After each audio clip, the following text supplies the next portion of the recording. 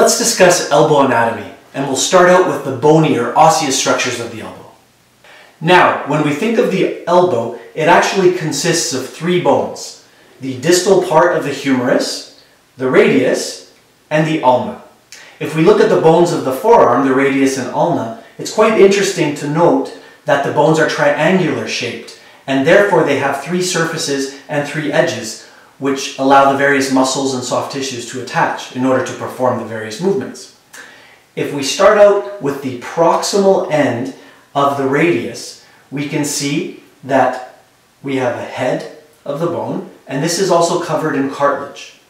Now, at the distal part of the radius, you can see that the bone actually bifurcates, so that the cross-section of the bone here becomes more quadrangular. And the distal edge of the bone also articulates with the wrist.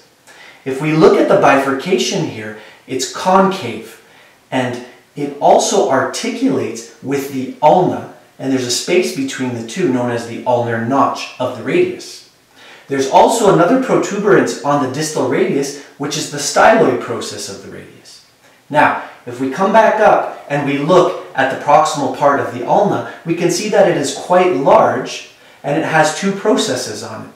The coronoid process, and on the back side, which we'll look at later, the olecranon. The distal part of the ulna has an ulnar head, and laterally it has a styloid process, the styloid process of the ulna. Attached to the styloid process is a very strong ligament that comes down and actually attaches into the bones of the wrist, connecting the ulna to the wrist.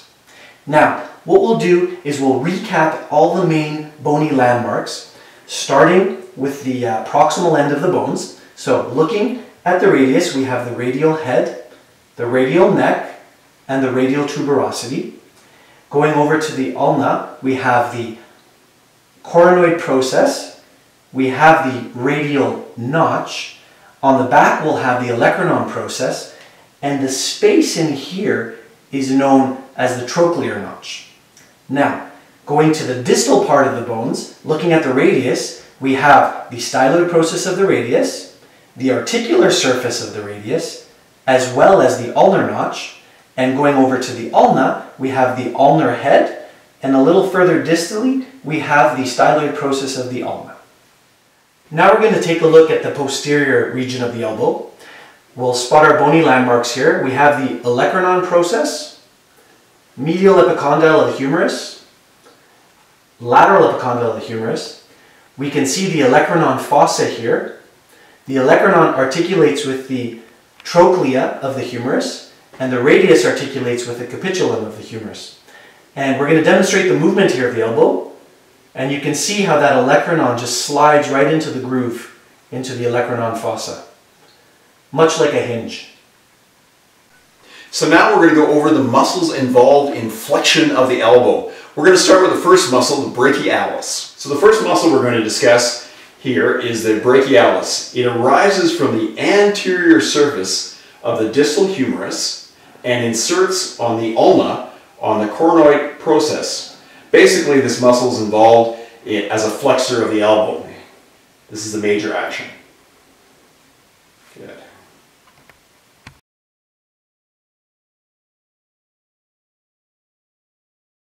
So the next muscle we're going to go over is the brachioradialis. This muscle originates on the lateral ridge of the distal humerus. And if we follow it all the way down, we'll see that it inserts in a long tendon at the base of the radial styloid process. Now, this is kind of an interesting muscle in that its actions in terms of the elbow is that it's involved in both pronation or supination. Basically, this muscle brings the forearm into a medial position. Now, if we look at several muscles here, the brachioradialis, then we consider the brachialis, right in the middle here we have the cubital fossa. So this actually forms the border, the lateral border of the cubital fossa, which is an area that we will be discussing.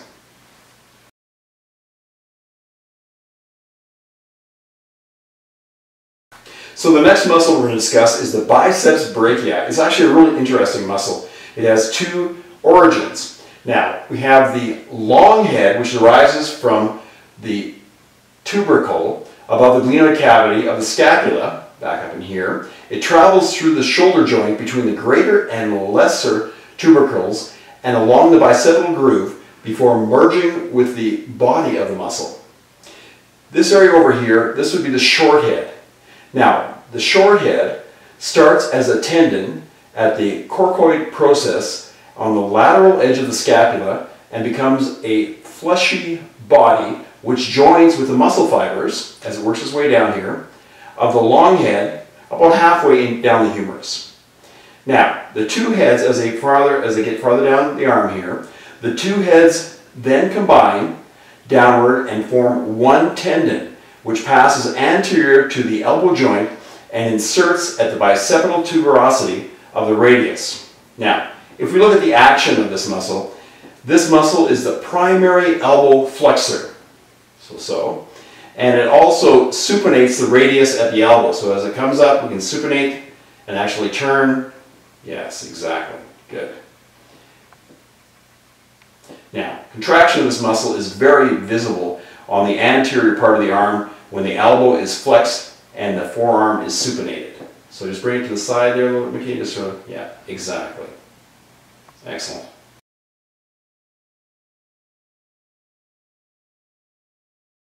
Now we'll discuss the muscles that are used in extension of the elbow, starting with the triceps. The triceps brachii, as the name suggests, consists of three heads.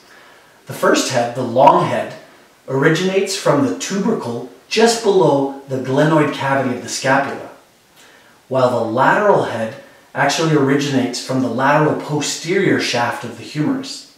And the medial head, which we can't see here, you can think of as a deep head. It lies deep to these muscles and it comes off the posterior inferior humerus where it is covered up by the bulk of the muscle here.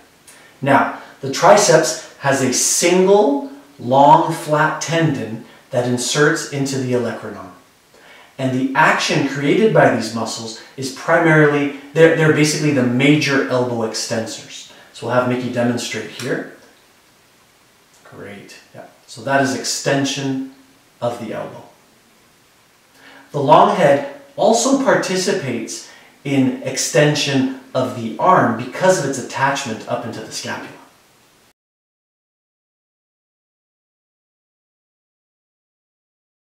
We've highlighted the anconeus, a relatively small muscle, in this red-orange color.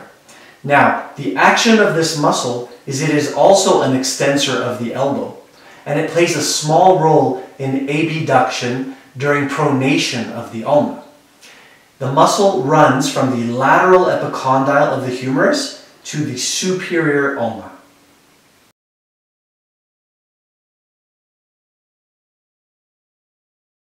Let's discuss the pronators of the forearm, starting first with the pronator teres.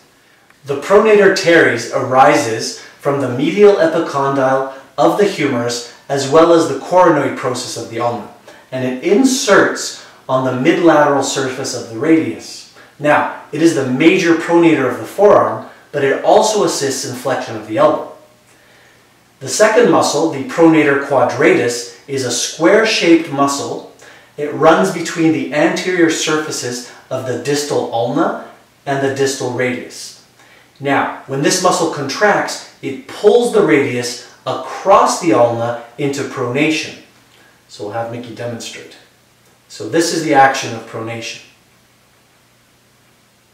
Now, an interesting point about the pronator muscles is that they attach onto three bones: humerus, radius, as well as the ulna. So let's talk about a few significant things about the pronators. With the pronator teres here, it's very easy to find on palpation. All we're going to do is basically take it back and forth between pronation and supination. Do you feel that there, Mickey? Yes. Yes. So this is basically the medial border of the cubital fossa. So we have the brachioradialis, the pronator teres, and the brachialis, and right in the center here we have the cubital fossa. Now, if I'm going here, you can actually feel the border. And what's also important about this muscle is it's actually there's two bellies to this muscle. And commonly we'll actually get the median nerve entrapped between these two bellies. If we go halfway down here, right to the center, and we kind of go back and forth like that, there you go. We're going to find the median nerve. And then we just sort of take it down, and you can actually feel where it translates through the structure. So this is pretty cool, actually. There we go. You feel that? Yes. Yes. Very cool. Now, when it comes to pronation of the pronator quadratus here, basically, as Evangelos was alluding to, it helps to bring it over into pronation, taking the radius towards the ulna. Now, if we go on this area here, and we just take it over, bring it over into side there, take it over again, you can actually just lightly palpate it, and you can actually feel it translating over there. Okay, so that's quite easy. And I can also go into opposition with it right there. So if I actually take it across like this, you can feel it. Now, why this is important too, is sometimes we'll get restrictions underneath this muscle with the ulnar nerve, and that will actually cause some entrapment. So we can actually take this over here like so, and you can actually feel the point of entrapment along there, right? Yeah. Okay.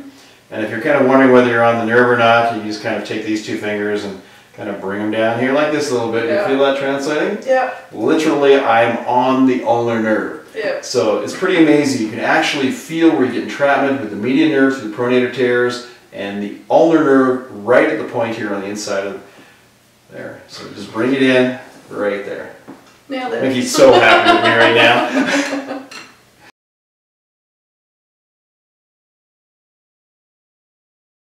Now that we've discussed the pronator muscles, I'd like to take some time and discuss the supinator muscle. Now, the supinator has two layers, a deep one and a more superficial layer. The origin of the muscle is off the lateral epicondyle of the humerus, as well as the radial collateral and annular ligaments, as well as the supinator fossa and crest on the ulna. Now, the muscle inserts into the lateral, posterior, and anterior surfaces of the proximal third of the radius.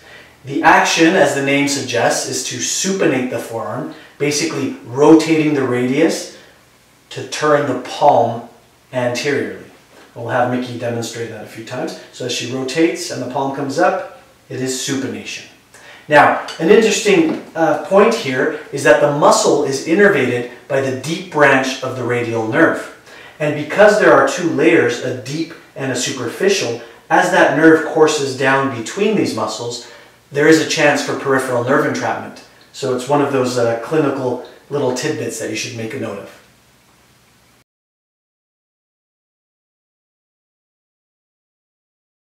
Let's talk about some of the neurovascular structures that go through the elbow. First of all, if we go down inside of the elbow here, we're going to run into the neurovascular slave. So we're going to have the median nerve, the brachial artery, and the ulnar nerve.